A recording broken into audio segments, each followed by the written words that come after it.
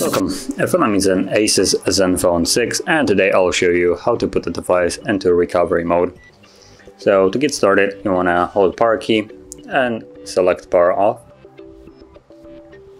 like so. Wait for the device to shut off, and once it has, you then want to hold power key and volume up. So both of those keys at the same time, and you'll be in the boot mode. So from here, using volume keys, you want to select recovery mode, so it's visible right here, and then press power key.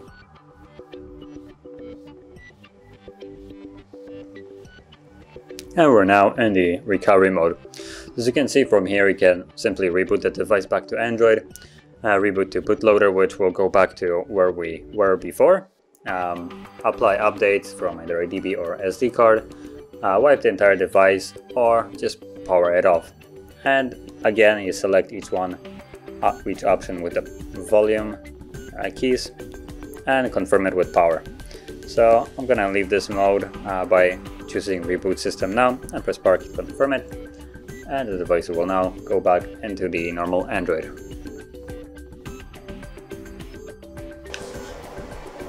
And we're back in the Android.